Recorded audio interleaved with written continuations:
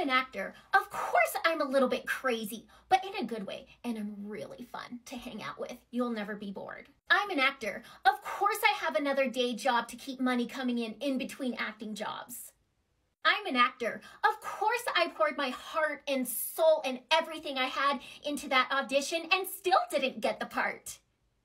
I'm an actor. Of course people are always like, oh my God, that was you in that movie or TV show or commercial? Oh my God, I had no idea. I'm an actor, so of course I'm used to rejection and get rejected every day, so it doesn't really faze me anymore. Most of the time.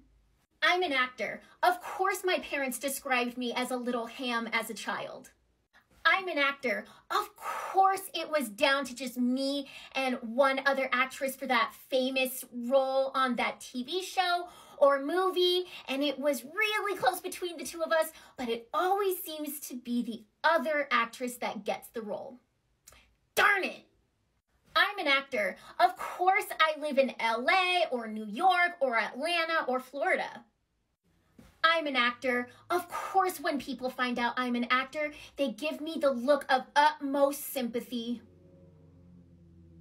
I'm an actor. Of course, I was part of the theater department at my high school, and I was your stereotypical dorky-looking theater kid. I'm an actor. Of course, I'm not allowed to eventually age, especially as a woman. The audacity of me. Who the hell do I think I am? I'm an actor. Of course I'm always tired because I've been working my day job all day, and then after work I do auditions. I just have no energy left. I'm an actor, but I'm also a voice actor, so of course whenever I'm getting more voice acting auditions, it's because I'm just too ugly for the camera, or I'm too offensive looking to look at the camera. I'm an actor. Of course, I run a mental health for actors Instagram page on how to deal with all the anxiety and depression we face because of the disappointments we constantly get every day. I'm an actor. Of course, I'm on every frickin' single social media platform out there.